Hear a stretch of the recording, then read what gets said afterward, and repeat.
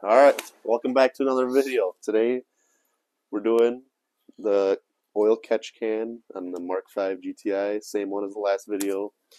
So first we're just going to start off pretty much assembling it. There's not many pieces, just whatever you see on this table. These are the tools obviously.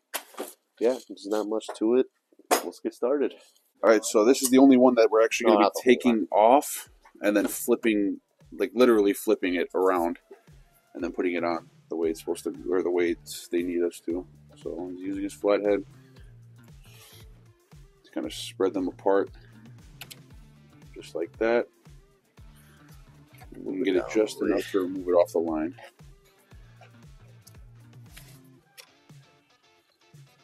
Just like that, and now we're going to tighten those screws down. Alright, so Tony's tightening that down. While he's doing that, I'll explain to you guys what's going to happen next. So that hold down clamp that we moved earlier, and this hold down clamp that we flipped earlier, they're going to be sitting on top of each other. So you're going to put one screw in this hole with these two on it. So after everything's done, this is what your hoses should look like. This one should look like that. Yep. You should take it out, flip it, put it back in. This one gets slid down and flip the other way, but this one, take it just out like this one, take it out and flip it so they're facing in kind of like a weird butterfly angle. While you're screwing it in, have a friend or use your hand to hold them straight like this, because you don't want this thing facing in this direction while you're screwing it in. Next step is just plugging everything in. That's good. And then we'll get this clamp in right here. Just like that. Perfect. So now we're going to be connecting the feed line, which is right here, this 90-degree fitting. Lube it with oil, nice fresh oil. We're going to put it on the bottom connector. Not this one, but the bottom. All right, so the next step is, before you put the return line in, we're going to take this, and now I'm going to show you why we relocated these lines. It's because there's a lot more space for the feed line and the return line to fit through here and be routed to where this catch can is going to sit. Best way to put it through is kind of like push on this a little bit, and you can kind of just put it through better. Yeah. Then you're going to put it underneath the fuel lines. Use your bolts. Oh, yeah. Give them to my lovely assistant. Do one. Make sure your gaskets are in good condition too, which they are. So now just kind of don't go too tight, so strip it. You want it evenly, because you got the gaskets, you kind of want to evenly distribute it. Okay, now we're going to go a little bit tighter. That's it, you don't want to go too much. This torque spec is like 30 inch-pounds, I think, so it's like nothing.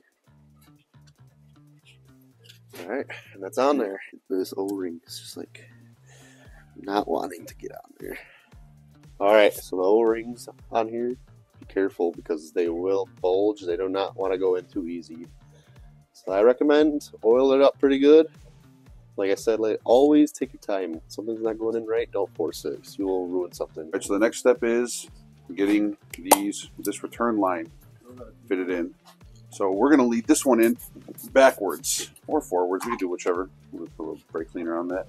It's going to be going the exact same way the feed line is at, underneath the fuel lines, underneath the engine mount, and right up to this corner. And we're going to thread it in like that.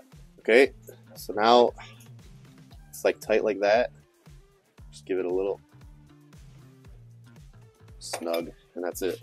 You do not want to strip these, because then you're going to have to buy yourself a new one. All right, so we're going to be utilizing the pre-existing hole. Let me just put this down real quick. On the engine mount, right here, this pre-existing screw area, and this hole down here on the body. It's going to be sitting like this. All right, so now the bolt that comes with it, you just kind of screw it into the body. There's just a hole that's already there from the factory. It's not even used for anything. It's got threads too, so just want to thread it in there. Don't go too tight. That's it, like that. And now they give you a nut.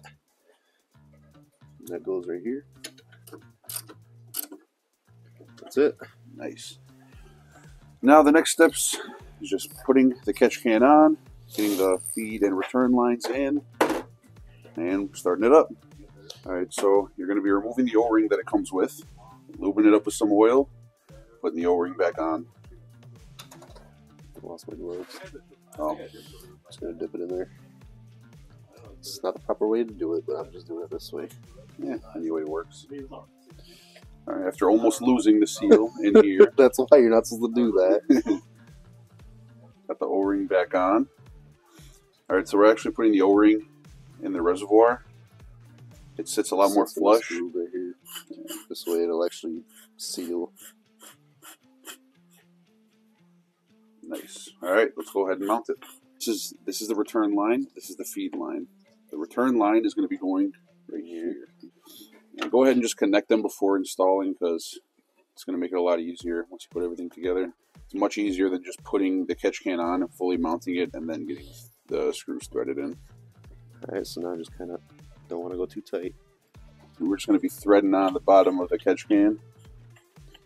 Okay, now the bottom is threaded in. And that's what's going Last to look like. piece of the puzzle. Put that baby in there. That's Thread it in, and that is that. That is what's going to look like. Everything's all snug, put together. All right, this concludes the two-part series on installing an intake, a diverter valve, and an oil catch can onto this Mark 5 GTI. This thing sounds better, and it's going to be performing better as long as the maintenance is kept up with the catch can. Yeah, that's another thing we forgot to mention. You do have to dump this. That's what the dipstick is for. There's a line. Actually, I'll show you right now. The line, once it gets to the line, you need to dump it out. So that's when you unscrew it from the bottom. Take it, dump it. It's your choice where you dump it. You're supposed to recycle it. Yep, and so I guess from personal experience, when I had my GTI with a catch can, it's recommended in the wintertime when it starts getting really cold, start dumping it out more often. You're probably not going to touch it too much during the summer, spring months, but in the winter, definitely keep an eye on that dipstick whenever you get a chance. Once a week minimum. And just to make sure you're keeping up because it will fill up with a lot of sludge, especially in the wintertime. But other than that, thank you guys for watching. Hit the like button, hit the subscribe button, leave a comment, and we'll see you guys in the next video.